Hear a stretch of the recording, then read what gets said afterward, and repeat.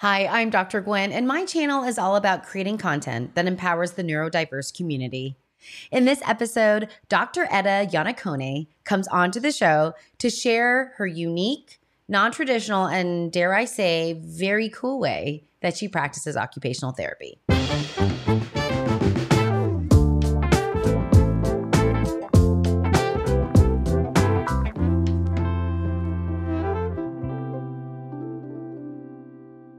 Welcome to the show. I am so excited to welcome Dr. Iannaccone. Etta, how did I do? Perfect. Okay. Who is one of the most unique occupational therapists I know. Hi, Etta. Welcome to the show. Hi. So happy How are to be here. you? Yay, I'm so happy you are here. All right, Etta. In a way, I just want to so hop right in, but I think most of our audience knows in general what occupational therapists or OTs do, right? Yeah. Maybe you can just give us a quick sentence about that first, and then we'll dive into your specialty. So I love this question because I feel like how an OT describes what OT is tells you a lot about how they approach occupational therapy. So OT to me is we're helping people do the things that they need to do, that they want to do, and that they're expected to do. That's like the big goal. But how we do that is a little bit special. So we're wanting people to increase their participation in meaningful occupations, right? But we use meaningful occupations to help people reach those goals. So we aren't just doing exercises for strength or coordination or attention. We're using the paradigm of meaningful occupation to work on the skills that you need to then participate in the things that you need to do, want to do, or are expected to do. We use both a rehabilitation framework and then also an adaptation framework to increase this meaningful participation. And what I mean by a rehabilitation framework is that we're looking for those foundational deficit areas to work on. So ocular motor control or intrinsic hand strength or bimanual hand use. Why is it that you can't participate in the meaningful occupation? And so we'll work on those foundational skills to build up access to the occupation, but we also use an adaptation framework. So we specialize in either modifying the environment or modifying the activity for increased participation. And it's not one of these is better or worse than the other, but we often use them together so that we can get that maximal meaningful participation. So that's what OT is to me. I love it. I think it's great. And I love that you said, how an OT defines OT is really their framework. And I always learn something whenever I do these. And I love this, for me, this layer of rehabilitation and adaptation. I love that because it's internal and external. It's I'm helping you with your core kind of fundamental skills. And we're also seeing what we can kind of manage or manipulate or change in the environment in order for you to be able to access that environment in a more meaningful, comfortable way, if you will. Mm-hmm. I learned this the other day too. It's occupational, how someone occupies their time. And I was like, oh my God, where have I been? What? Anyway, so I love it. And I think in a previous life or maybe in my next life, I think I want to be an OT. I tend to really I just find myself talking to and jiving with OTs so much. And I think it's because we share the neurological system, and I think that's why I love it. Anyway. And a holistic approach, I think, is another thing that really I know is important to you and is important to us. Look at the whole picture. And that's, Yeah, and meaning, right? That meaning drives everything. What it means to the person drives it's just like the primary kind of driving force, I think, of intervention and support. And so I think that's another overlap. See, lots of overlaps, right? Okay, Etta, your practice is so cool and so unique. So tell people what you do, what you get to do every day, what you get to do, Etta, and how you practice OT. Yeah. I'm so lucky. So my practice is in a non-traditional clinic setting. So I work in a small ranch environment in Los Angeles where my clients and I participate in animal caretaking as part of every session. So we have chickens and rabbits and guinea pigs and horses. And we use the occupation of taking care of them to work on both, like I was saying, different foundational deficit areas, and then also as a meaningful occupation in and of itself. Yeah. I mean, this little ranch, and, you know, I can say I have been on this ranch. The minute I put on those boots and I walk out there, there is something super magical that happens. It's almost like the world falls away. I don't know how else to describe it. And there is a very immediate sense of just, I don't know, groundedness to the world. And I think this is such a cool way. You know, I think clients or anyone who loves animals and you know, does better outdoors where it's not so frenetic and busy. Really, I've seen them really benefit from this setting. So give us some examples. Yeah, go ahead, Etta. Oh, I was just going to say there's like two things that I wanted to point out about the environment. One is it really takes the focus off the kid, right? We put all of the or the adult. It really puts all of the focus on the animal. And I think that is really different and really, really works for the clients that I see. And then the other really special thing about the location is it's a community-based setting. So it's not a medical clinic. I'm hosted at, the name of the ranch is the Children's Ranch, and it's this amazing after school program where the community is coming together to take care of these animals. And I think that the clients can feel that it's like a group effort. And like you were saying, it really does feel like the outside world falls apart and the people who are at the ranch together are working together. And so I think those are two kind of very different components to the work that I do compared to being in a sensory gym, like, which is also really cool and really specialized and amazing, but it's just like a really different feel. Yeah, absolutely. Yeah. And then we're not saying anything that, you know, we're not saying like the ranch is the only place to do OT. We're just saying this is such a cool, it's kind of that idea, you know, going back to meaning again, right?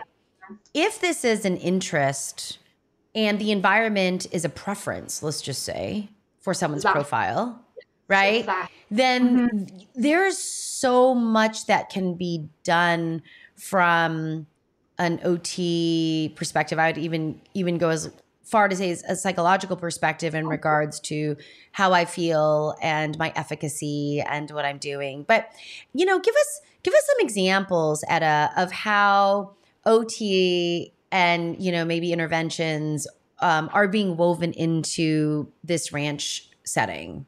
Absolutely. Okay. So one of my favorite I'm always trying to come up with new activities, new ways. You know, there's certain chores that have to happen at the ranch. There's certain things that need to happen to take care of these animals. But where I get to put on my OT hat is like how I can modify these activities to work on different things. So for example, I have a client right now who's 7, and we're working on his core strength.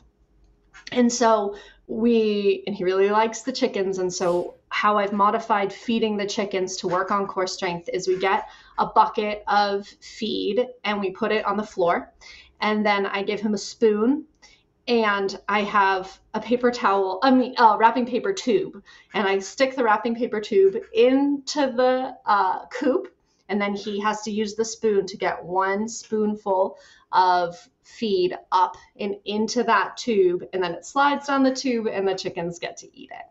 And so we're working on, he's super interested in feeding the chickens, but also in like that sound of it sliding down the tube. And we're working on that core strength as he's bending and lifting with control so that he doesn't spill the feed, which is just like grain kind of. So there's that intrinsic buy-in, right, to feed the animals. And then there's also the foundational deficits that we're working on, being his core strength and sort of motor control as he moves slowly and purposefully. There's also, a component of visual motor coordination and utensil use and like all these different layers, but the most foundational is that core strength. And then he actually, I was really proud of him. 2 days ago, he actually scooped off the ground for the first time. In prior sessions, I've had to put it up a little bit higher because it's just too hard to bend all the way down and then stand all the way up. So it's working. He's like showing progress, and it's really fun. And well, and you're also working on attention and intentionality, and we know, right? Like intention and attention, purposeful, that's really what leads to that, neuroplasticity. That's really what leads to that kind of growth, right? Which is this kind of intentional movement. When you talk about this, it makes me so happy because, you're doing so many things at once, right?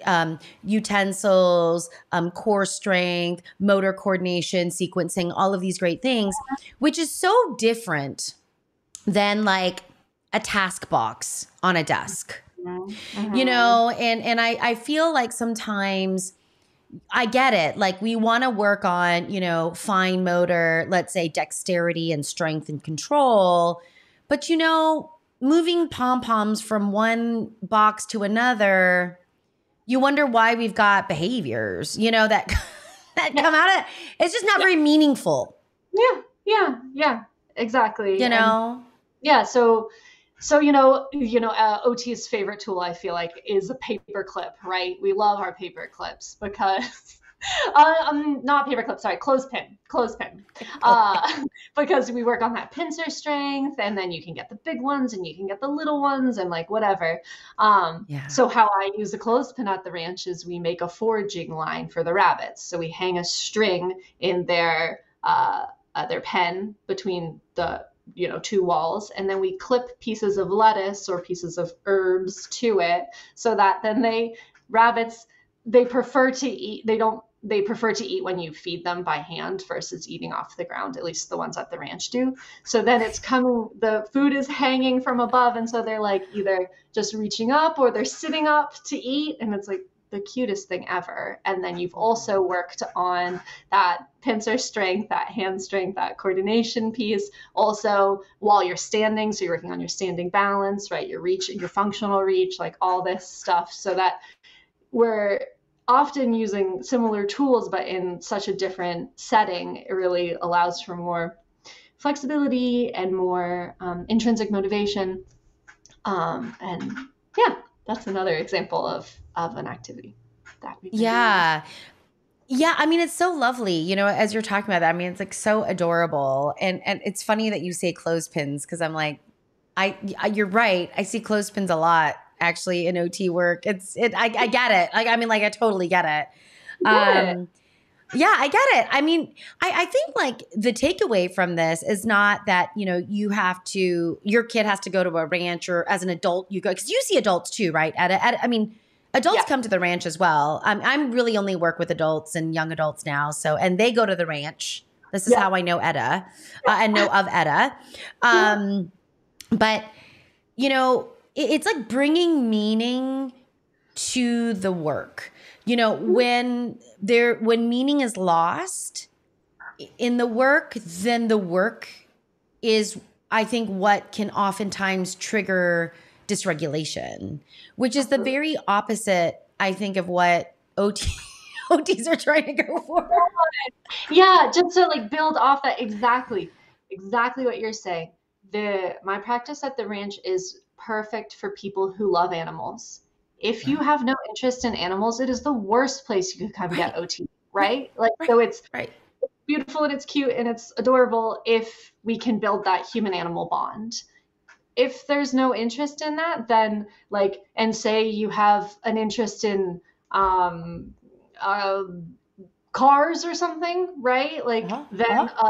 a more traditional setting might be better because you can incorporate toy cars and pictures of cars and car related activities in so many different ways than you could in my practice. It'd be really hard to incorporate a love of cars into what I was seeing, into my sessions at the ranch. So Yeah.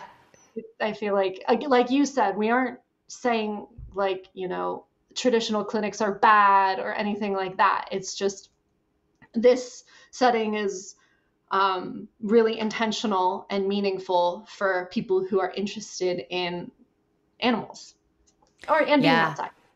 And being outside. Yeah. Yeah. I love that. Like we have to make meaning, for each client, and you're right. You don't like animals. Maybe you don't like to get dirty. Maybe Mm-hmm. you don't, right. That's not a good place for you. But this is the thing. And if you're an OT or you're a teacher, or you're a parent, or, you're someone that is thinking about lesson planning and curriculum making. And the first question for us usually is why? Like, why are we teaching the skill? How is this skill going to result in something qualitatively different for this person? Because if we're gonna ask them to work and do something difficult, it better be worth it. Mm-hmm. Yeah, and they better see the reason why to Yes. comply, right? Like, Right. if you're asking someone to do something challenging, anyone, if you ask me to do something challenging, Yeah. I'm going to want to know why. What am I getting Yeah. from it? It doesn't have to Yeah. be an immediate payoff, right? But I have to have the cognitive skill, the attention, and in the moment to realize why it would benefit me to do something hard. And for some people, Yeah. that window is kind of short, and for some people it's longer, right? And you kind of have to know what the person's you know ability to understand that in the moment as you're designing the activity, Mm-hmm. right? Yes, absolutely. Yeah, absolutely. And that has to be in mind, right? That's why, in so many ways, people who do intervention, I think like creativity is really critical as a skill, Mm-hmm. because we're like, who's this person? What makes them jive? Like how do they like to be in the world? Okay, now how can I create an opening with their consent to work on something else? Yeah. Right? How do we do that? And I just love this. Like, and you had just mentioned, like, animal human bond. Mm-hmm. That is the valuable piece of that. Mm-hmm. I want to be bonded. I care about this animal. And that's why I will work on those really, really tight, clothespins to put a piece of lettuce there. I will do that Mm-hmm. because that's there. And so we can even talk about that from a relational standpoint with other humans, right? A lot of times we do things for other humans because we care about that human being, not because we necessarily want to do it for ourselves. But and so all these pieces are like so critical, but I just love the meaning and the uniqueness and how different your setting, your OT setting is. Because who would ever think to have OT at a ranch? I know. Love Right. it. Love it. I love it. I love it. Etta, when it comes to adults, because I work with a lot of now mostly adults. Mm-hmm. How do you see that it's similar kinds of activities at the ranch? Do they change at all? I don't know if there's like a different application or not even different, but like just a pivot in any way when you're working with adults versus kids.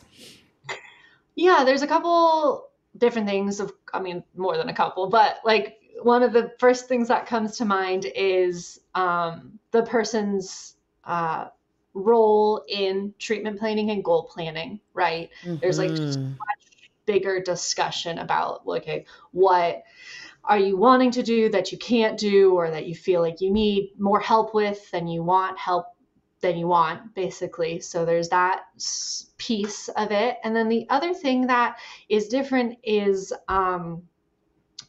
just despite it be, or it's a ranch setting, but we also have some common household appliances. We have a washer and a dryer and an oven and Nice. stove and sink. And so we can incorporate some more of those activities of daily living Mm-hmm. skills into our sessions, so we can practice doing laundry, but we're doing, the towels for the Right. rabbits, right? Right. Or we can practice, we make food for the animals all the time, but we can incorporate a cooking piece into it for those adults, because of that's kind of like it's a little bit weird, but right, we have these like household appliances, so we can Yeah. get pretty hands-on. It doesn't have to be all abstracted. So in Yeah.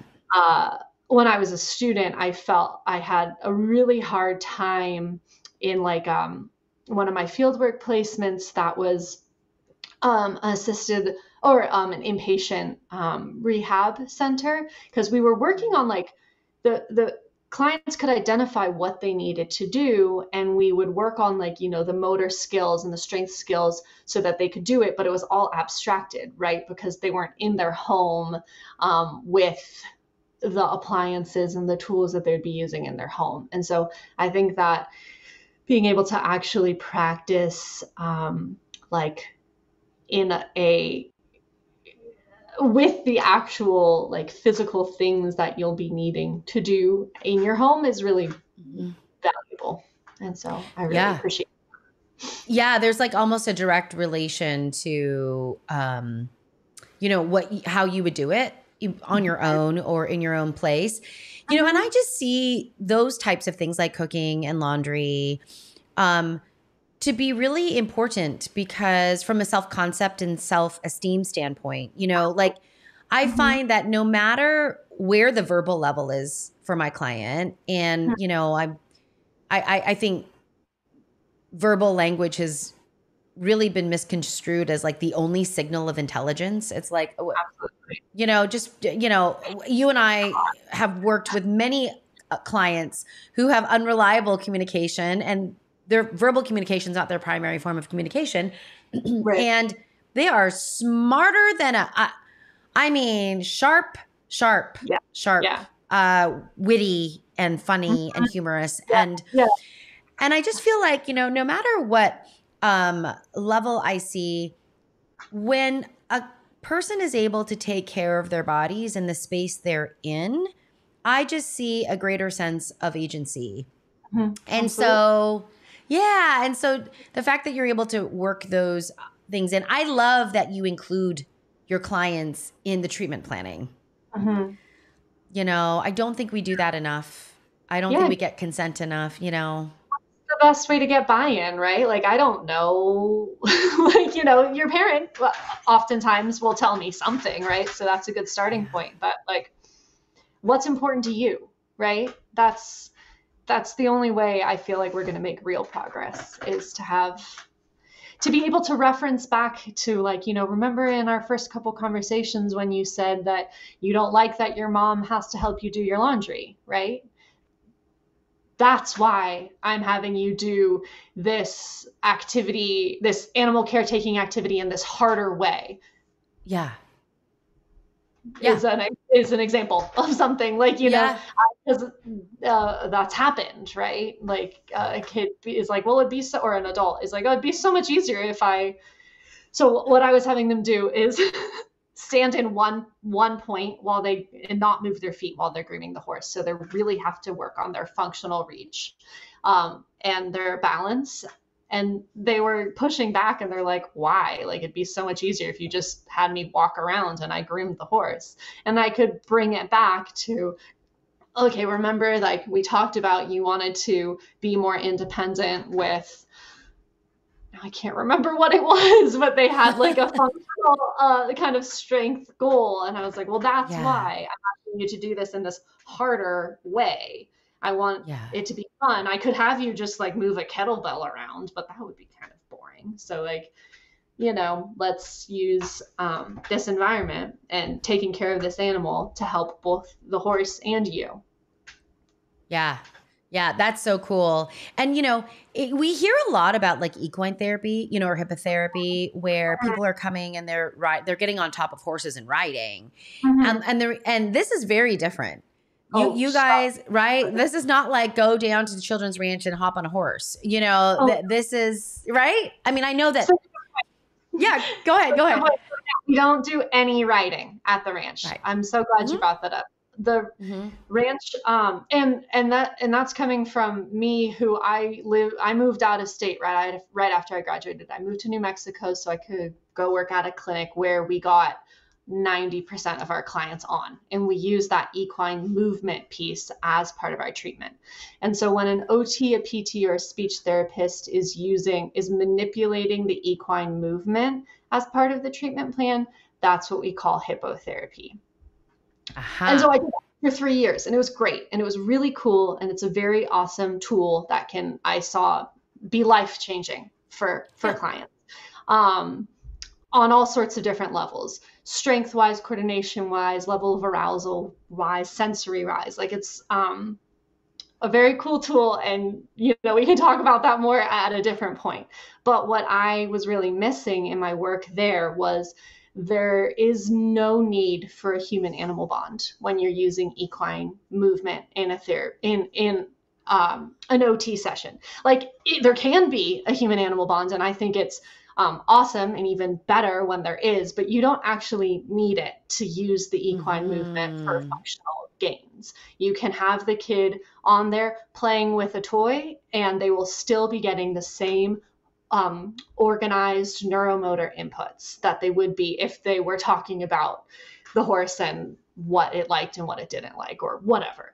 And so that's why I moved back to California and started my own practice, was because I, as useful and as cool as a tool as that equine movement, that hippotherapy is, I really missed the intrinsic motivation that the caretaking activities requires. And it means that I serve a more select population, like we've been talking about, but it's a population that I feel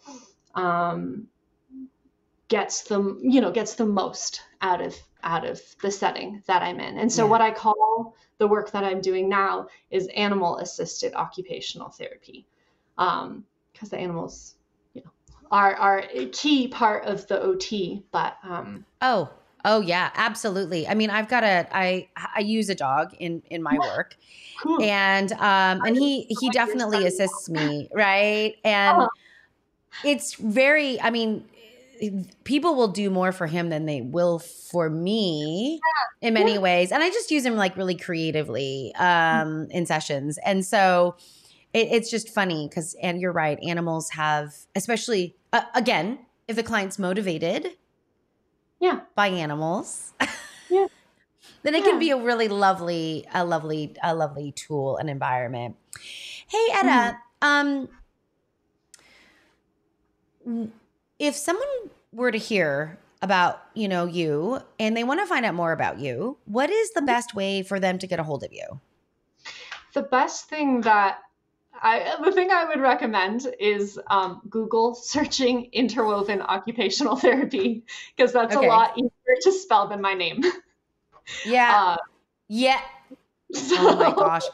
For the audience, I had to... Oh my gosh. Because Etta has this beautiful Italian last name. And I was like, Etta, I'm going to need a little tutorial on how to say and she broke it down beautifully for me. I got it very quickly because of Etta's teaching. But okay, interwoven therapy, did you say? Interwoven occupational therapy. Okay. And I'll put this in the show notes and the description for people. Cool. Yeah. So that, there's a phone number and an email right on there, and it's just me. So you'll get in touch with me if you reach out that way. Yeah, it's so lovely. And again, for those of you that are listening and you're in the LA area, um, it's just it's a very special application of OT that is just really magical in this very lovely setting. And again, like I'm saying that as a biased person who likes, settings like that. So, but also, maybe you're an OT and you want to learn more about this, reach out to Etta. And, for everyone else, it's like, maybe this is just a really quick reminder that, whenever we are asking someone or presenting a demand to somebody, let's make it meaningful.